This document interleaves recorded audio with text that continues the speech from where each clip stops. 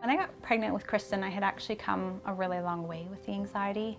But I knew, of course, going into the pregnancy that I was at a higher risk for postpartum. 1 in 4 women have some kind of a mental health problem in pregnancy. One of the key reasons why depression and anxiety, stress in pregnancy is important is because often they're precursors to postpartum depression.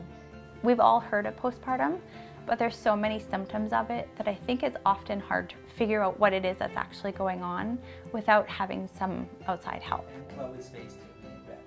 The HOPE study is really a series of studies that are all linked together in terms of understanding depression, anxiety, how we best detect it, and how we best treat it in pregnant women, postpartum women, and even women in the early childbearing years. Oh, it looks good. Look what Daddy's making.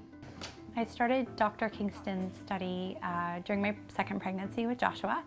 Basically, it just gives you online therapy. It was nice to just be able to take a few minutes to do it and kind of check in with yourself as well to assess where you are. You know, do I actually need to see somebody? Am I doing okay? Can I help myself along the way?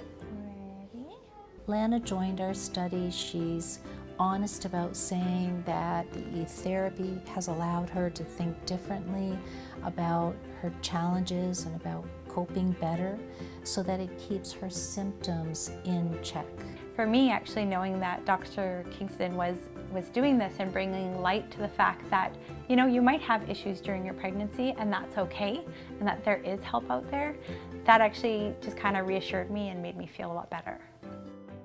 The ultimate picture for us really is to have screening and treatment for mental health problems be a regular part of prenatal care so that every woman can be checked for mental health problems, identified early, and good, solid, evidence-based helps put in place. I just want people to know that you can get better and that life can be really, really good.